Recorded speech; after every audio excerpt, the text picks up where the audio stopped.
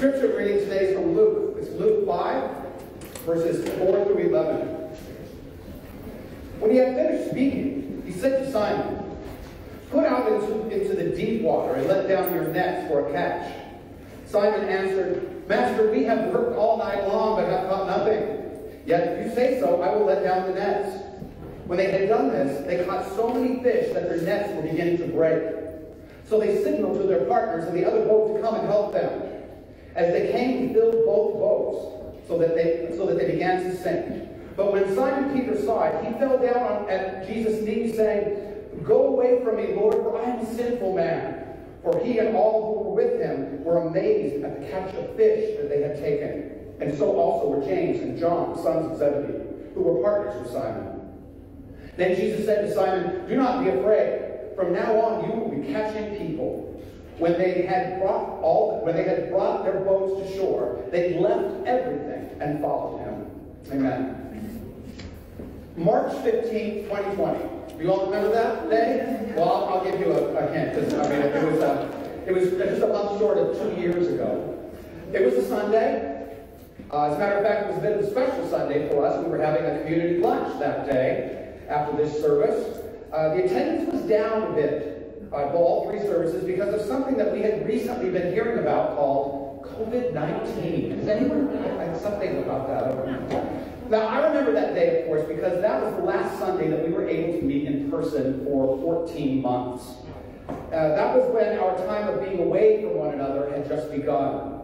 And of course, we're all not still back together. We have friends watching on Facebook Live. As a church family, we had to give up so much of what we enjoy as a church community. Do you realize that when we celebrate Easter together this year, together in person, it will be the first time that we've done it together in person since 2019. That is a 3-year span. But as you know, it wasn't only things surrounding church that we had to give up. So many aspects of our lives have had to change. I love to eat in restaurants, and I can't believe how long it was that restaurants couldn't be open. Some of my favorite restaurants even closed during the pandemic, and so we'll never be able to go to them. We gave up so much, going out into public without a mask, hugging our loved ones. We gave up touching things without wearing gloves, visits with friends, theater, movies, concerts. We saw some wild hairdos. We did. When the beauty salons and the barber shops closed. Many said goodbye to grocery stores, and those of us who still went to the grocery stores did so with a lot of anxiety. And we discovered that we had taken the availability of paper towels and toilet paper very much for granted. And that was just the beginning of what we gave up. In today's story, the disciples gave up a lot, but they gained so much as well. And although we've given up a lot, we also in turn have gained. I mean, wow. Although I know we're tired of it, Zoom is a very useful tool. We've learned that the elbow bump is probably a better idea than the handshake. But we can take away even more important things as well. We learn not to take our time with our loved ones for granted. We learn to enjoy the simpler things like walks through our neighborhood and spending time with our families. We've learned to care for our neighbors. And we've learned a little bit about what's really important to each of us. These are the rainbows that we received throughout our reign. Today's scripture story is one about some of Christ's disciples deciding to follow him. And they left everything behind to do so, giving up everything that they were used to. But there's a lot that happens in the story before that. It's a story of faith. It's one following Christ's direction when they put down their nets when Christ asked them to. It's one of evangelism when Christ tells Simon that he will be catching people.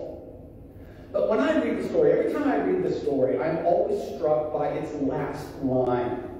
Not only do the disciples decide to follow Jesus, we're told that they've left everything behind to follow him. Their families, their friends, their homes, their businesses, they left everything and followed him. I began this message by talking about all the things that we had to give up because of the pandemic. But we really didn't have a choice, did we?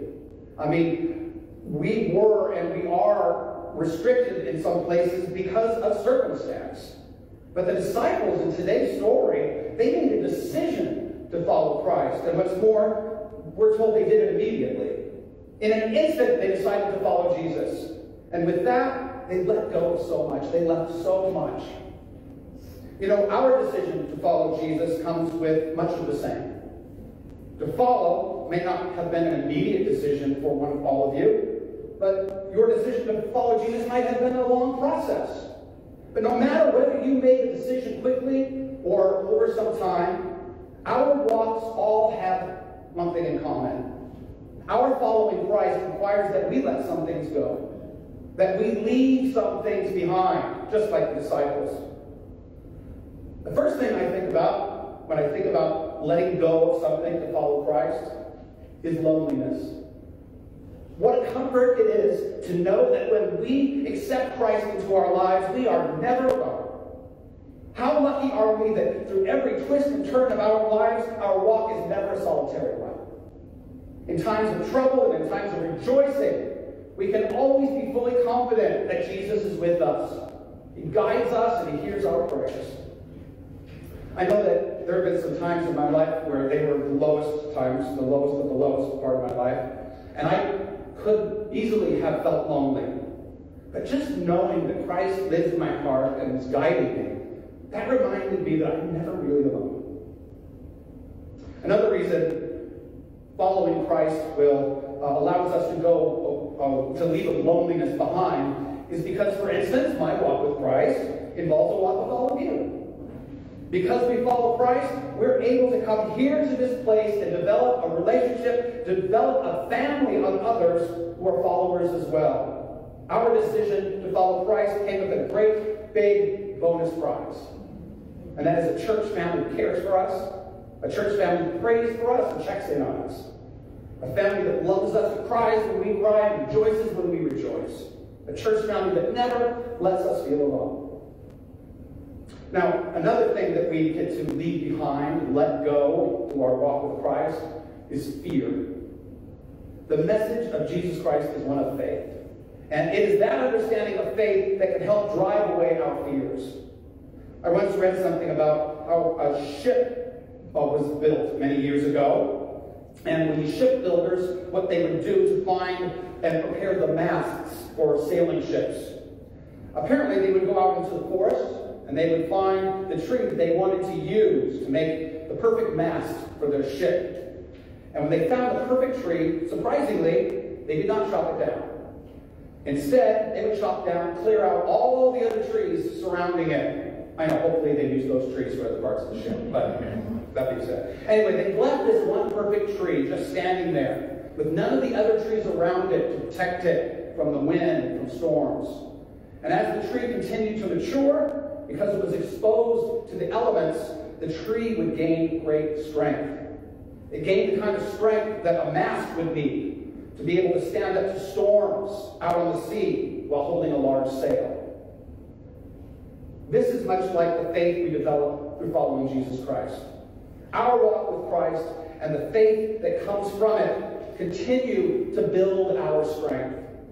The closer we walk, the closer we follow Christ, the sturdier our faith builds, leaving us stronger to face those storms when they occur, and allowing us to let go and leave fear behind. And finally, the last thing I want to mention today that we are able to leave behind when we follow Christ is hopelessness. The hope of Christ is one of the greatest gifts that God has given to us. Now, when I think about the importance of the hope of Christ, I'm reminded of a story surrounding a tiny little town in Maine called Flagstaff. In 1950, there were plans to build a dam on the Dead River. That was the actual name of the river. The Dead River that was right next to Flagstaff. They were trying to enlarge Flagstaff Lake. Now, ironically, to enlarge Flagstaff Lake, they needed to completely flood the town of Flagstaff. The town was notified about this for about a year before. And although everyone didn't immediately relocate, one thing did happen. About 6 months before the dam was to be built, all improvement and repairs throughout the entire town suddenly came to a halt. The citizens of Flagstaff figured, what is the use of painting a house if it's going to be underwater for 6 months? They wondered, why repair anything in the whole village if the village is going to be wiped out? So week by week, the entire town became more and more broken down. And when he was asked about it, one of the residents said, where there is no hope for the future, there is no power in the present. Aren't we blessed to have Christ as our power in the present? It is the hope that Christ brings that allows us to see a bright future. And going back to what I began with, when we were forced to give up so much over the past 2 years, seeing loved ones be out in public, in-person worship and hugs, it was the hope through Jesus Christ that allowed us to see the future and continues to allow us to see the future where all of this can be behind us. You see, that's the difference between faith and hope. Faith is the knowledge that there is a light at the end of the tunnel, and hope allows us to see that light. May each of our walks with Christ grow stronger with every step. May we follow him more closely with each passing day. And may we always be grateful for that which we leave behind and for all that we gain. We pray for you.